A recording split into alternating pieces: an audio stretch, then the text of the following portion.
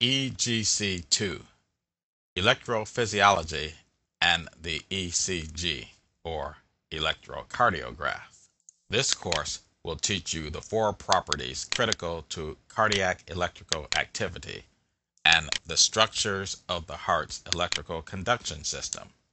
You will learn about major terms describing the electrophysiology of the heart and the phases of the cardiac cycle.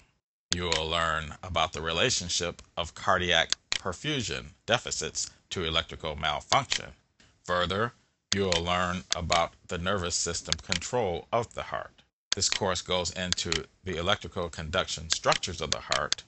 And finally, you will be able to identify the different ECG leads and describe what they measure.